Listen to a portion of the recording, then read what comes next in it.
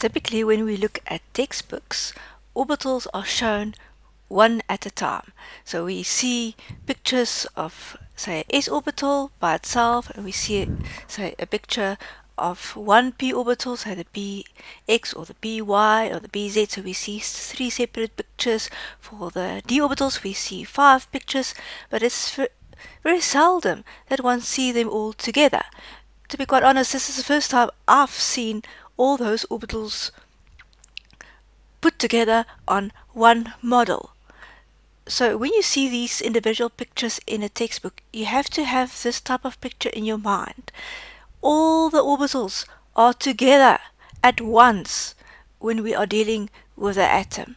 So now this specific orbital has got up till your 3D, so which means that's like a transition metal. So if you look at your periodic table, and if you count the rows from the top, if you count until row number 4, that's your 4th period. So we have a 4s and we have 3d orbitals. So it's that row of elements that will have orbitals like this. So always keep in mind when you see the individual pictures in a textbook, they are not orbitals that occur one at a time on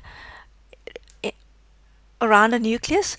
They are all together at once when we are dealing with an atom.